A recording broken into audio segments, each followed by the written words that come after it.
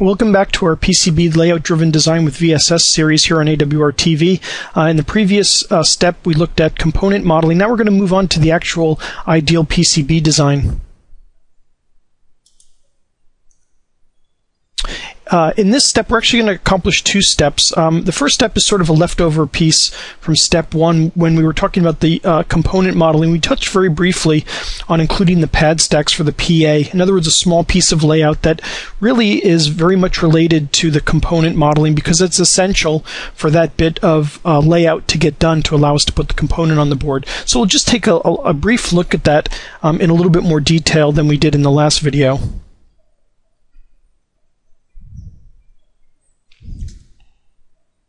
And then we'll move on to looking at assembling the ideal PCB. We're going to use the components only, except for where we have the pad stacks incorporated into our component model. We won't look at any interconnects. What we'll do is we'll do some simulation in Microwave Office to assure ourselves that the models are accurate and they're giving us a reasonable answer for things like gain and P in versus P out.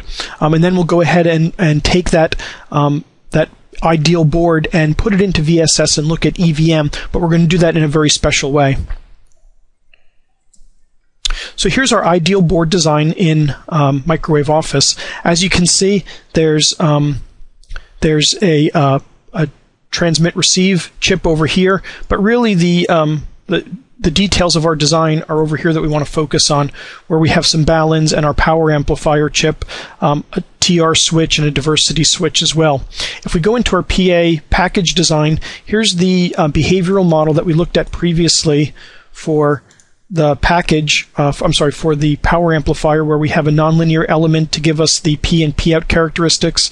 We have a low pass filter to give us the frequency characteristics, and we've used an HB tuner to give us the output impedance characteristics.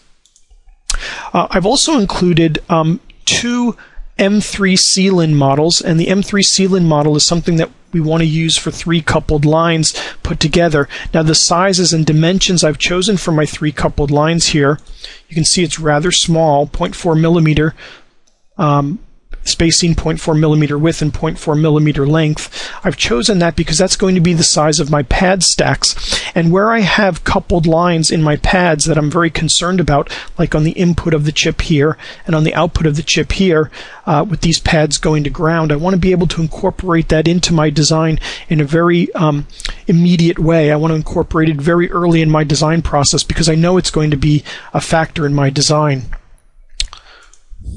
Well, now I could take all of these chips, my splitter, which represents the signal coming out of my transceiver, my balun coming out of my transceiver into my power amplifier, the TR switch, and an antenna balun, and I can cascade these together in VSS. Now each one of these models individually comes from Microwave Office with the exception of the splitter, and I'm just using that to split my signal here in VSS. But as a LIN-S block, I'm modeling my balun. So this is taking the S parameters from Microwave Office and representing them as a linear simulation-based block. My PA design is being modeled in Microwave Office with that the microstrip coupled lines, as well as the nonlinear elements that and the detailed elements that we showed in the PA package model, but it's being brought into VSS as a nonlinear simulation-based block. And similarly, the TR switch and our antenna balun are LIN-S blocks as well. And so what this is doing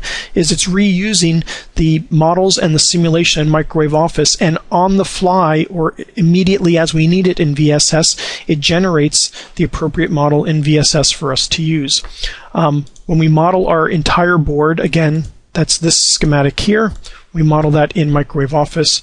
Our P in P out curves for our PA looks something like this, and our ideal board is somewhat less than that. We've lost some power out versus power in, and that's mainly because of the mismatch in these circuits as we're cascading them, as well as the insertion loss for the various components.